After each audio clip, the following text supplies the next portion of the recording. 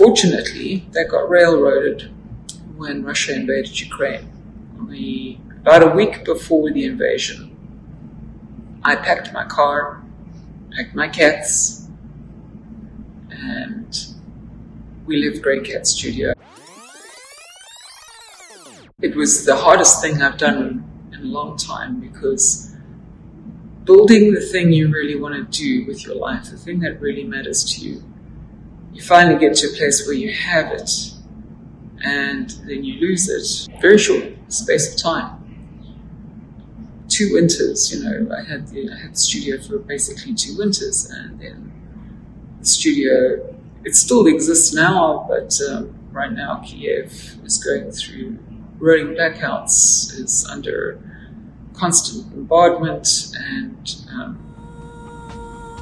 it's going to be the first winter that the country has to go through a war, and I don't know what will happen to the studio.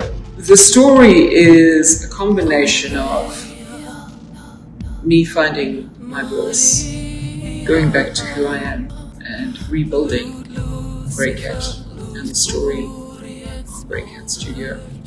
And that's going to be the story that I'm going to focus on telling as I'm going through this. The story is, it's deeply personal. It's a deeply personal journey.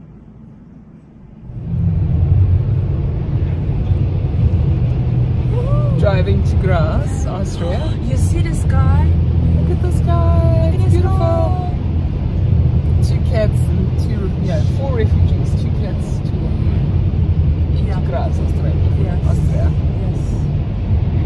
Make the GreyCat smooth in the Austria. And here's to you, my own child. And everything I gave all of my life. The advantage I have is I'm Canadian, and the other advantage I have is that I sing and write songs in English, and that's a very big important thing if you want to be Canadian and you want to be a musician in Canada. So I began to realize that if I am going to go back to being, putting myself back on stage and going through rebuilding my identity as a musician, that I had to actually come home, because this is where my audience really is, and this is where I have a place or a platform to build from. It's at some point in the future, I will rebuild GreyCat, or maybe fate will intervene and I will get my studio back in Kiev. But I think that the reality is that GreyCat isn't just a place. GreyCat